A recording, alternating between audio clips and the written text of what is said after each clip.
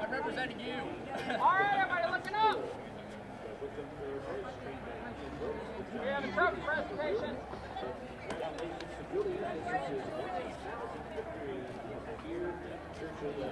do that real quick. 1,000 is a big milestone.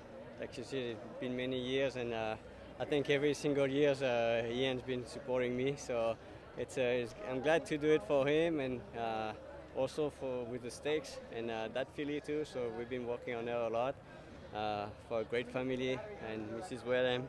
So it's the same thing, you know. It's a lot of support behind, and very happy to get it done today. Final question: what about this filly? 3 in a row for her now. Makes a jump to Greatest Stakes Company.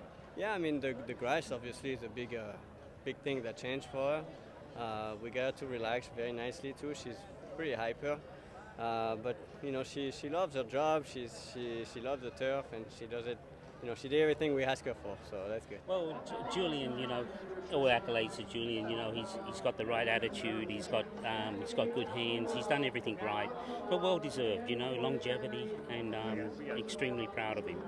And the filly, extremely proud of her. You know, that's to win 3 in a row, to win your maiden, then a grade 3. That's a big accomplishment.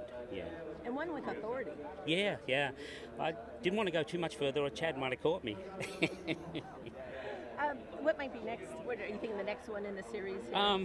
You know, I don't know. I wanted to get this race. I broke a maiden and come back in 3 weeks, and then I come back in another 3 weeks. That was my goal. So I might be timed just to let her fill her tank a little bit, because I've come in 3 weeks here. So let's just see how she comes out, see where we need to go.